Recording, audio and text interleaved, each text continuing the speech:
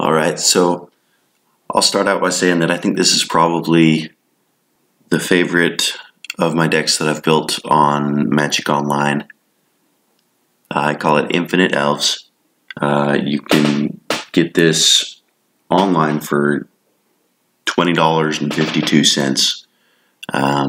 It's actually going to be a lot more expensive than that if you were to build this deck on paper right now.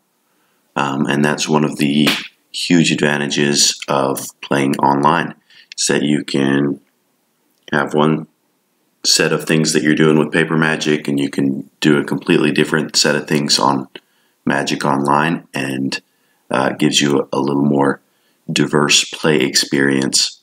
After I had put together this deck, I actually found a relatively similar deck on online on MTG Goldfish called Combo Elves, and that one, even the online version of that one, is over $400. So this one is a whole lot less expensive, and it's a lot of fun to play.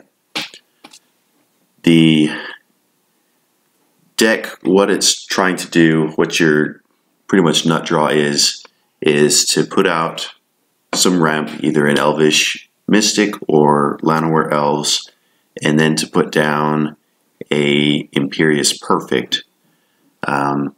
And that's going to give you the ability to create elves just by tapping your creatures. And then if you can stick an Intruder Alarm on turn 3, you can go infinite, and it'll be the following turn before you can attack, so it's not completely resilient against sweepers and things, but it makes for a turn 4 kill, which is very passable in Modern. I initially had gone all in on some of the infinite synergies with a previous deck. I think I've got it over here, called Infinite Horde. That was looking at either making an infinite number of tokens with the combo that I described earlier, or it would also work if you had a Paradox Engine out instead of an Intruder Alarm. Also, the Intruder Alarm and the Paradox Engine worked to make an infinite cycle in connection with Sprout Swarm or Worm Calling. So that original deck had a lot more redundancy, but it was clunkier. It was not as efficient at getting started, and if you couldn't assemble the combo, you were dead, and you were usually dead well before you could.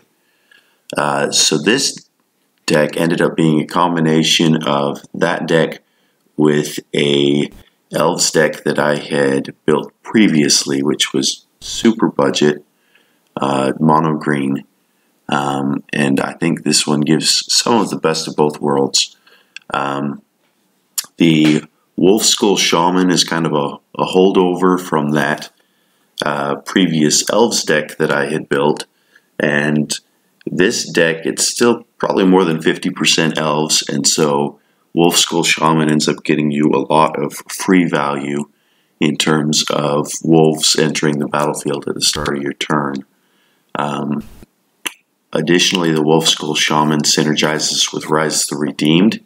He's got the second ability where he's able to copy all of the creature tokens that you've got on the board. And so this is the other infinite combo that comes up in the loop, is Rise the Redeemed, where you can create elves with him.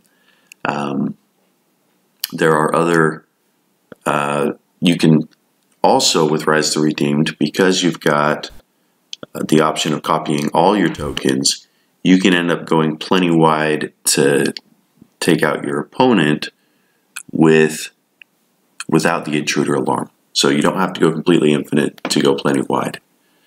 And then the other important piece for going infinite is going to be the Elvish Archdruid, which not only pumps your whole team, but also is a way to get out a lot of mana on the battlefield. And that is one that combos well with Rise the Redeemed because it produces enough mana by itself that you don't have to have a whole army of Elvish Mystics or Llanowar Elves to go infinite with Rise. Something else that I had added a little later to this deck that is very important to it, or at least I think it is some main board hate for artifacts and for enchantments, because there's not a lot of enchantment removal in a lot of main boards, but you do sometimes see main board stuff from your opponents that's going to be dependent on an enchantment that you won't have an answer to. And so I like having at least one copy of this in the main board, and then I've got additional hate for those things in the sideboard with another Reclamation Sage and some Sundering Growth.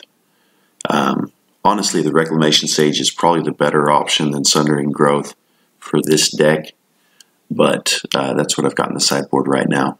Anyways, the game is a lot of fun. I hope that you enjoy it as much as I have, and I will get some games up with it in the future.